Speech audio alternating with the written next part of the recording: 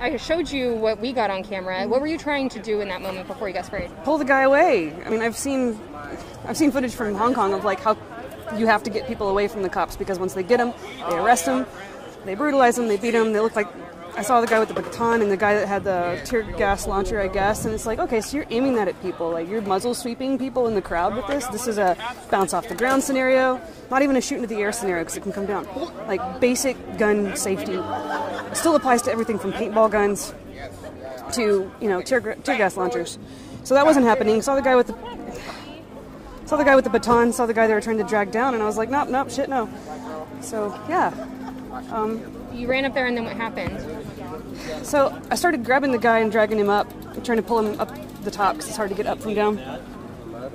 And something hit me in the ass. Sorry for the unprintable language, but yeah, I'm gonna have a nasty bruise. It hurts.